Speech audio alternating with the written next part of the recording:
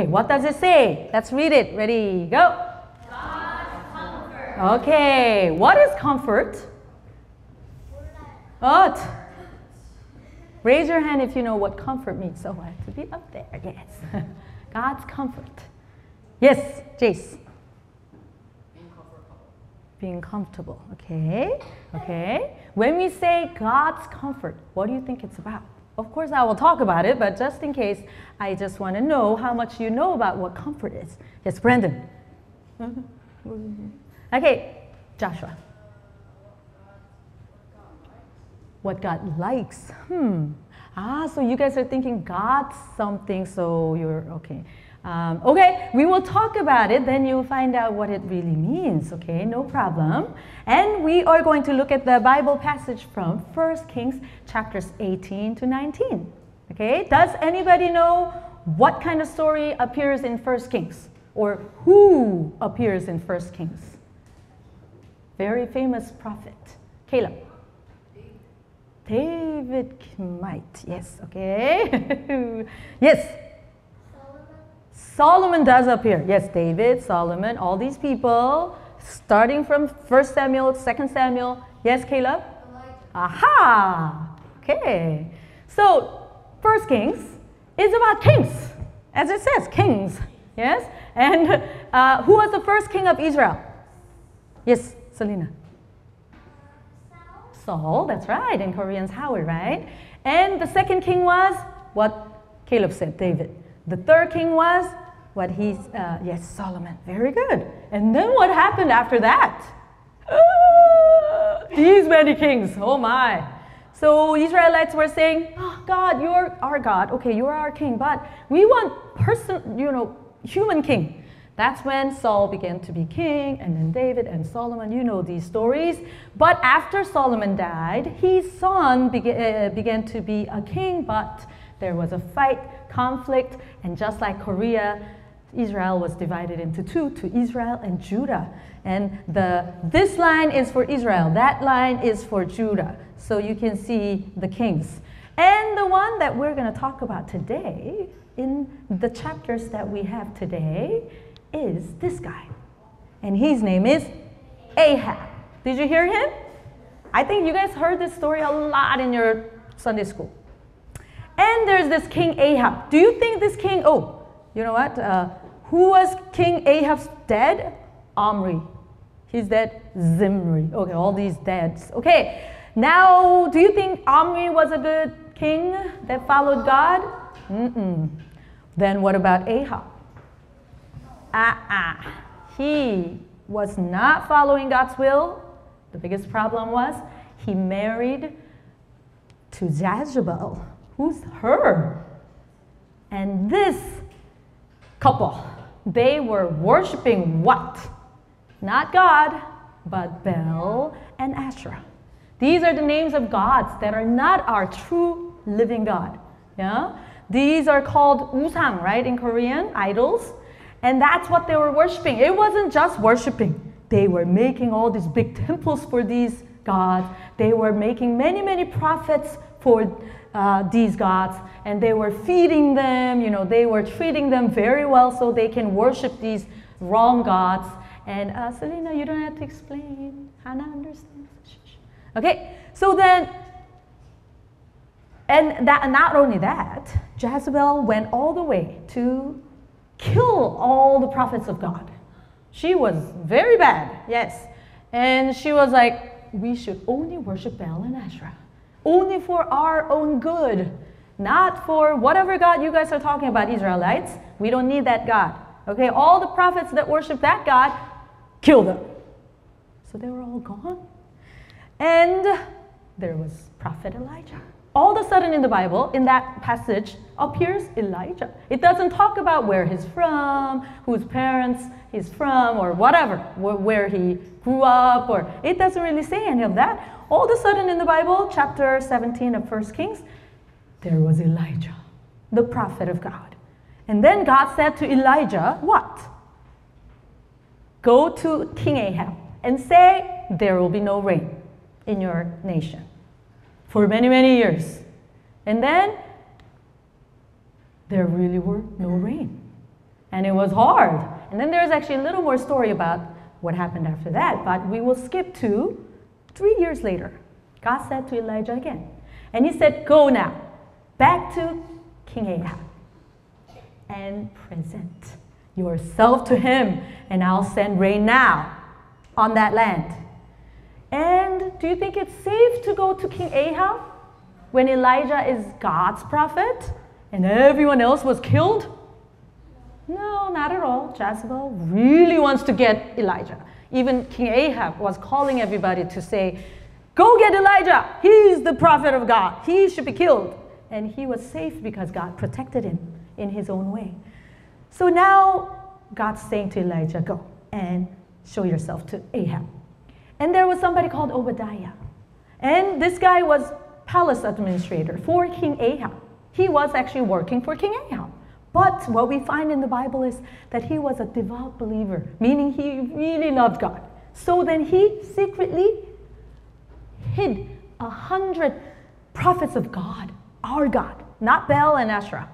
And he hid them in 2 caves and he supplied them with food and water. So that means he was like a, not spy, but he was doing something other than what he was working for. He was working for King Ahab, but he was actually really for God, right?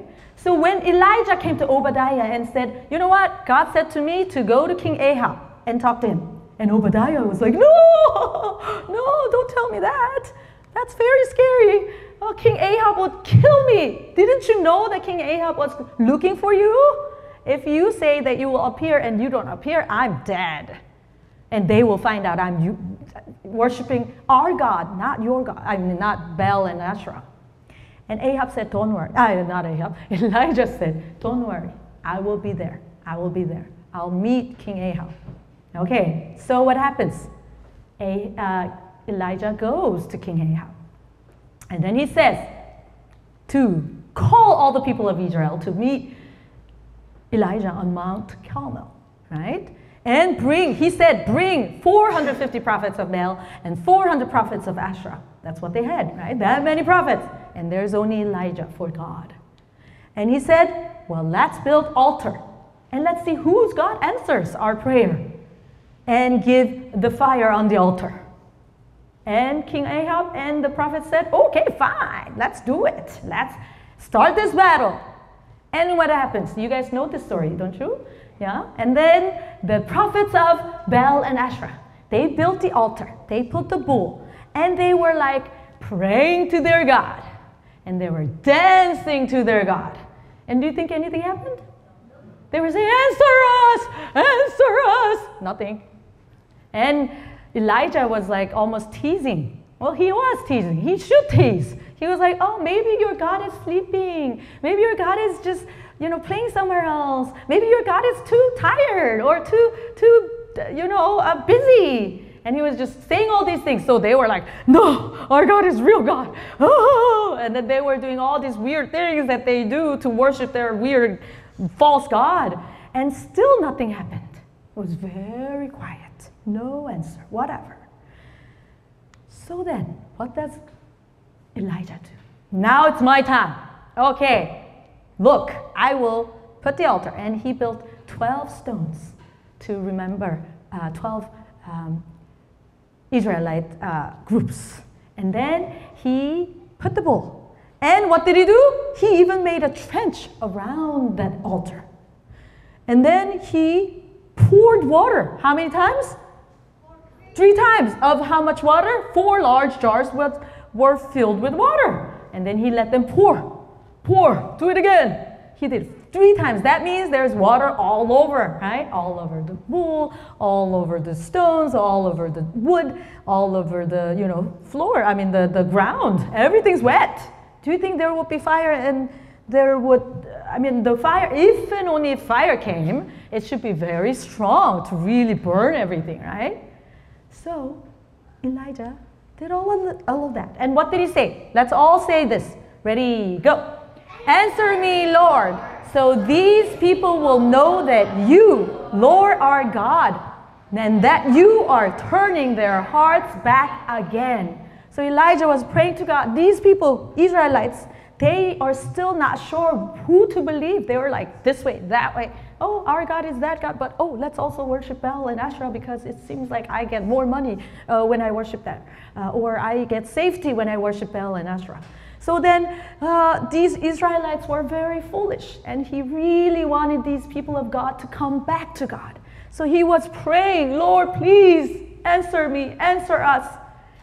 And then what happens? Of course, then the fire of the Lord. Of course, this is only a picture. So I'm sure in that real time, it must have been much more strong. And the Lord, the fire of the Lord fell and burned up the sacrifice, the wood, the stones, and the soil, and also licked up the water in the trench. So everything was just burned up. That's how strong it came. And what do you think people said? Let's say this. Ready, go. The Lord, He is God. The Lord, He is God. That's what all the people were saying. They were lying prostrate. Oh, that is real God. That is real God. We should worship that God. Okay, so far, very, very happy story. Victory everywhere, right? Yeah. And what happens? Prophets of Baal and Asherah were captured. And Elijah said, don't let anyone get away. And they actually were all punished and killed because they were the false prophets, right? And a cloud started to form. That was about hand size. And even when this was happening, Elijah was not like cheering, but he was like praying hard to God. Please, Lord, now is the time. You said there will be rain. And he was praying, praying very hard. And then he let King Ahab go away. And because it's going to rain, you know, there will be a hard pouring rain. It's time. And then really heavy rain was falling. So if we stop the story here, it feels like, oh, Elijah lived happily ever after. All the Israelites were happy. So happy ending. End of the story. Is that it, do you think? No, that's not it. And a lot of you already know. What happens after that? Ahab, King Ahab, told Jezebel everything. He was like, you know what happened? That king, the prophet Elijah, he killed all of your prophets. And the God, I'm sure, I think King Ahab might have shared a little bit about what God did, the fire and everything. But I think he was more frantic about what happened to all the prophets that Jezebel was, feeding, and Jezebel was, raising, or how should I say. And Jezebel was so angry. The picture seems like she's not that angry, but she was very angry, it says. She was very angry. Jenny, Jezebel was very angry. Why? Because God and Prophet Elijah was killing her prophets. She was thinking, I have Baal and Asherah, and I have all these prophets. I have the power. And now God appears, Elijah appears, and she's almost nothing. And she's like, I'll do the same to you as you've done to my prophets. What does that mean? She's going to kill Elijah. And that's what she wanted from before. Now she wants it even more. So what do you think Elijah did? Do you think Elijah came and fought with Jezebel? Not really. He was very, very afraid. Because this was real time, real thing, right? If somebody very powerful in that time, maybe like president or some very strong person, personal power, said that I will use anything to kill you, then do you think he will be like, oh, I'm okay because I'm with God? I think that's very hard. That's almost impossible. And Elijah was very, very scared, and he ran for his life. And he went into the wilderness and sat down under a broom bush, which is actually our school name. What is it? Juniper. Yes, Juniper. That's where our school name came from. Juniper tree. They call it broom bush, juniper tree, rodemnamu in Korean. And he prayed there. And what did he pray for? He didn't say, oh, could you please help me? He was praying, please, let me die. I had enough, Lord. I worked so hard. But I think this is it. Take my life. I am no better than my ancestors. And he was lying there. He was just had no more strength. And what does God do? Of course, he won't leave him there by himself. He actually sent an angel. An angel touched Elijah and said, get up and eat. And there were not just any bread, but in the Bible it says there were some bread baked over hot coals. Meaning, think about bread that just came out of oven. You tasted any bread like that? It should be very hot and yummy, right? That was the bread that was provided for Elijah when he was thinking, I will die, Lord, just kill me. But there was that. And not only just a little bit of water, but there was a jar of water. God was just ready to feed him and ready to let him rest there. And after eating all of that, he was sleeping more. He was just resting more. He had no more strength. And then second time, the angel of the Lord came and touched him and said, get up and eat, for your journey is too much for you. Understanding what Elijah is going through.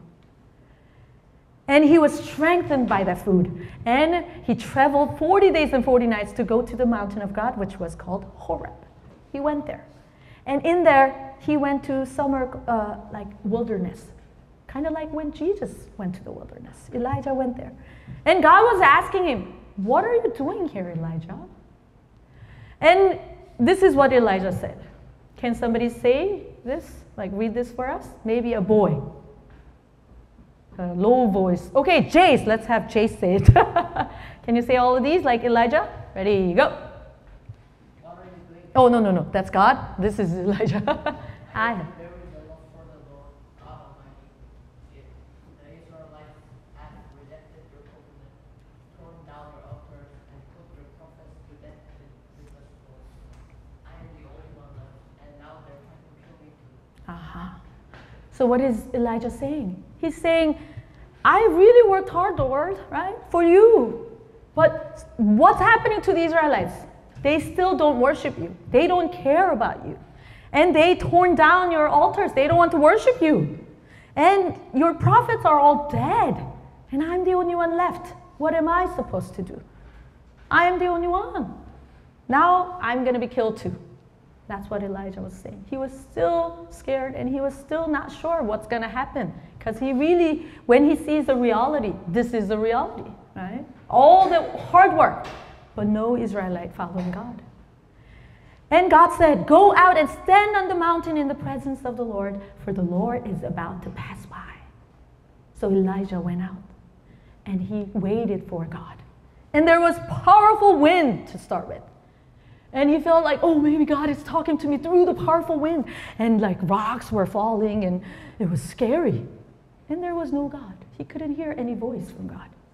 And there was the earthquake. And, you know, all the rocks were falling. And he was very scared. Is God there? He's the strong and powerful God.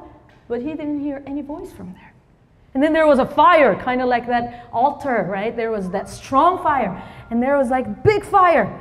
And he was thinking, maybe God wants to show himself because I'm so scared and God wants to show his power.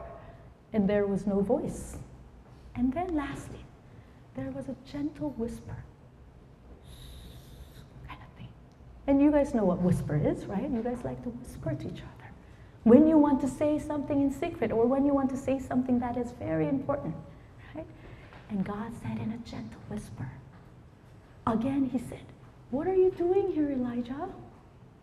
And just like Jace read, he said the exact same thing. Lord, I really worked hard, but look, no Israelites worshiping you. Everyone's gone. I'm the only one, and I think I'll be killed. What does God say? He said this. He said, go back the way you came and anoint this person as kings. And they will work for me. And now go anoint Elisha. Not Elijah, but Elisha, another prophet, to take over your job. And I saved 7,000 people who never worship Baal. And they are my worshipers. And they didn't bow down to Baal. And God was comforting Elijah. How is he comforting Elijah? Was he saying, why are you not trusting me? Why can't you work for me anymore? Is that what God was saying? Was God angry that Elijah was scared? Was God saying, oh, you don't trust me? Well, die then. Is that what God is saying? Never. He was just questioning him. Well, what are you doing here, Elijah? Don't you know me? Who am I? What kind of God am I? And he was saying, I prepared everything for you. You're not the only one. And now your job is done well. And he didn't say exactly these words, but I can totally hear that from God. He's saying, trust me. I understand what you're going through. And you've done well. Rest and give your burden to me. And I'll provide everything you need. And you're not alone. I am gentle and kind, and I love you. I think that's what God was saying, even though that's not what's written in the Bible. But I think through those words, God is saying all of these, or even more, about how much God cares for Elijah. How much God is the one that is working. It is not Elijah working. He was working, of course. But God knows what he's doing, right? And he was comforting Elijah. You can trust me. It's okay. Then what about us today? That's what I meant by God's comfort. God was comforting Elijah. But he's not only comforting Elijah, but he's comforting us. And this is actually a Bible verse from Joshua 1:9. And that's what second graders were trying to memorize this week. But I don't think anybody memorized it yet. I think a lot of you might have sang this song or memorized it and know about it. In Korean, it says, 강하고 담대하라. Yeah? And I know Lucy's name is Joshua, yeah, Joshua, yeah. So this must be the Bible verse that your parents were reading and praying for, right? So let's read this together. Ready, go. Be strong and courageous. Do not be afraid. Do not be discouraged. For the Lord your God will be with you wherever you go. And even though this was from the Bible of Joshua, Elijah, you know, a lot of stories in the Bible, they are very similar because that is how God is working in our lives. So even though we're not that powerful Elijah who was like going to build the altar and let God's power come with the fire, we're not like that. But that doesn't say that we are very weak and we are not God's people. Yeah, Jenny, 2 Jennies over there. Yes. God is calling us and he's saying to us, and he's comforting us. And he's saying the same thing that he said to Elijah. Trust me, whatever hardship you're having, whenever you feel like you're the only person of whatever you're going through. Maybe you're thinking, I'm the only boy in my class. I'm the only girl who have no friend. I'm the only student who doesn't speak English. I'm the only one who's nobody wants to play with. Or I'm the only one who has no brother, sister. Or I'm the only one who has no puppy at house. Or I'm the only one, whatever. There could be many things that you feel. That you feel like I'm alone. I don't think anybody's with me. Or I'm doing my best, but nothing's working. And God says, I understand what you're going through. And you've done well so far. And when you rest, I'll give you all that you need. And your burden can be, come to me. I will bear that burden. Okay? And he says, I will provide everything you need. You're not alone. I am gentle and kind, and I love you. And it's different from Elijah because God already kept his promise to give us Jesus Christ, who is with us all the time. Holy Spirit is with us all the time. It's not like we need prophet anymore. We don't need Elijah to come and tell us, worship God. We already have the perfect prophet or priest or our friend, our Savior, Jesus Christ, right? So we can definitely know that God is comforting us right now. Whatever you're going through, God loves us. And God is telling us, I comfort you. I want to comfort you. Okay? And he's not saying it only for us, but he wants us to do the same to others. Right? Because he is the God of comfort. He wants to say, I am here and I love you. And he wants you to do the same. Of course, God does that to us, but he wants us to do that to others. Okay? When you see somebody going through a hard time, don't just think about yourself. Don't just think, I'm the only one going through a hard time. That friend did this to me. That friend did this to me. I'm not going to forgive. No, you have to think about those people first. That's what God wants us to do. And that is always not easy. Even as I'm getting older and older, it's never easy. But that's what God is telling us today. Okay? So, let us